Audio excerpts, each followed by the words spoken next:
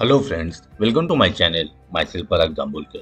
In this video, we will see one important concept in C++ language, that is utility function. For this, we will see one simple example. So here I have written code in C++ language. Here we have written code for class calci, and from this main function we are accessing it. So for that we are creating one object and we are calling the functions. Those we have defined in this class. In this class there are two functions. One is sum and another is average. So basically we are using this class for finding the average, and from this main function we will call this function and we will print the average of some 5 numbers we are taking. Now see, in this class there are two functions. One is sum function, another is average function. Sum function is private while average function is public.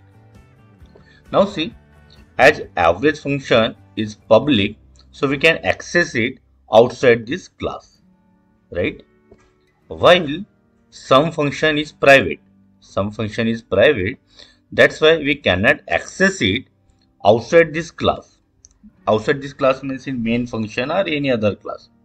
So we cannot access it outside this class. But we can use this function inside this class, right? Private member functions are not accessible outside this class, but we can access it, we can use it within this class, and such kind of functions are called as utility functions. So in this case, this sum function is utility function. Now see one simple example. So see, here we have written function for finding average, right? Now we will call this function from the main function.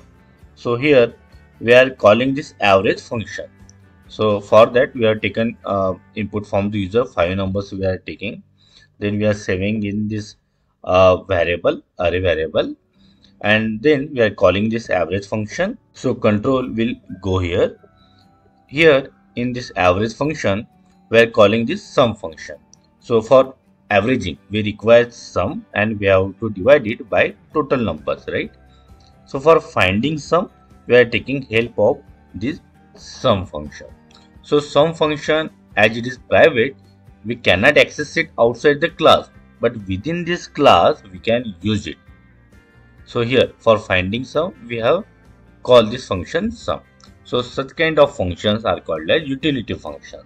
Those functions are private member functions of class which are not accessible outside this class, but those are useful inside this class, can be accessed by the other public functions, are called as a utility function.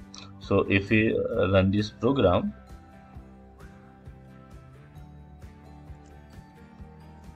so any 5 numbers will take.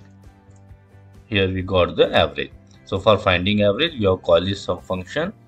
Sum function is a private member function, and sum such private member function which is accessible only inside this class are called as utility function. So friends, I hope you like this video. If yes, then click on like, subscribe to the channel, and don't forget to press bell icon so that you will get notification of my next video. So stay connected. Thank you.